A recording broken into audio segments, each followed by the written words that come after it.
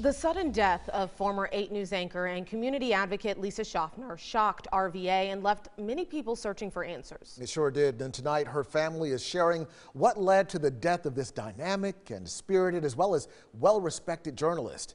They sat down with her former co-worker, 8 News investigative reporter Carrie O'Brien. And Carrie, I know that was quite the conversation to have with them.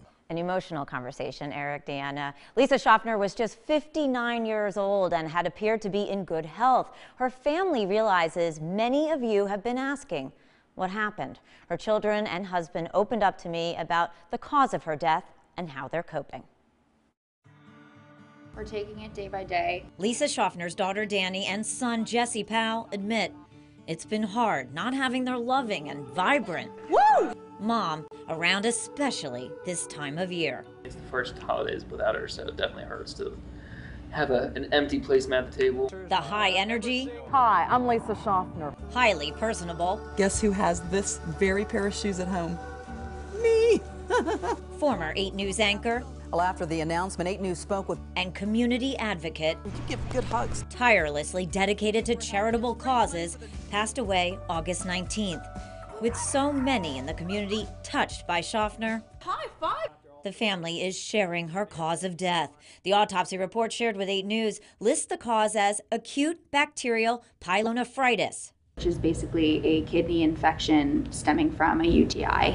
a complication of a urinary tract infection.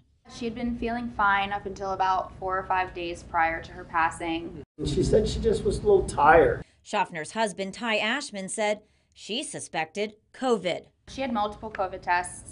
Every test came back negative. 2 days later, she was dead.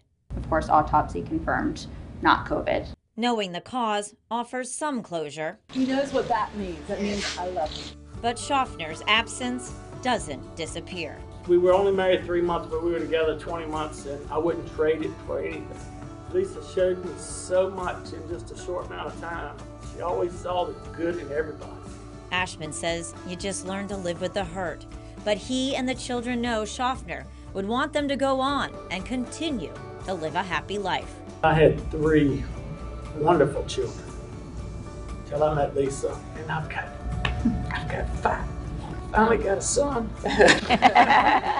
During Schaffner's funeral, her daughter mentioned a trending hashtag, Live Like Lisa. How are you living like Lisa? How's the family living like Lisa? Our mom had a huge impact on the community, and since we were children, she instilled that every day. Jesse and I try to consider others and how we can give back.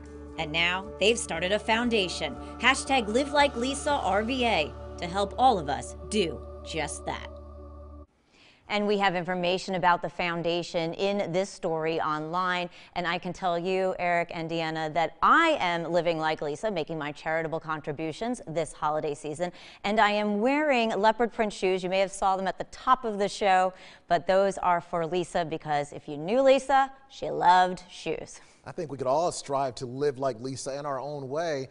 And, you know, this could also serve as a red alert for folks to make sure they're paying attention to things like UTIs that maybe you would not be so sensitive to in the past. Absolutely. It certainly heightened my awareness, and I think it probably will heighten a lot of our viewers' awareness as well.